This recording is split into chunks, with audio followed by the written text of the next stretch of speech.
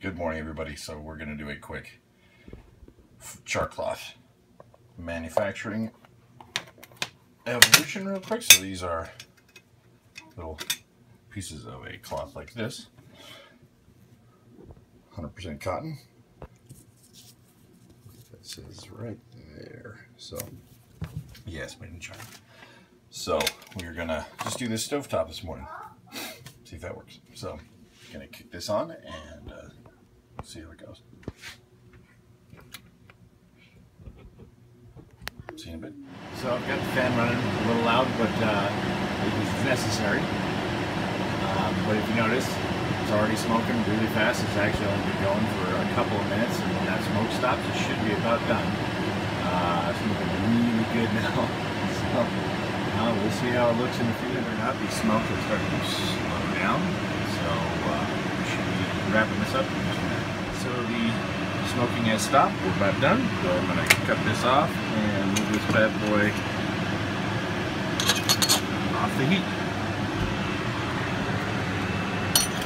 So a very cool thing about these Altoid tins is they cool off pretty quickly. So it's already ready to open. And you can see that heat source did its work on there. So sorry about the camera angle.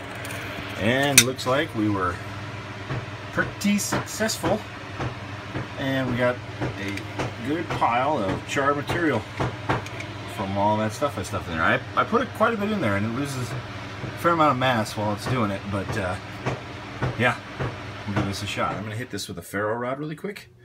I won't be able to film that because I got to hold the camera, but I'll show you in just a second. Alright, you see, I hit it with a ferro rod, and it's sparking up and going crazy. Because the ferro rod material, I scraped it a couple times, and the char cloth is going.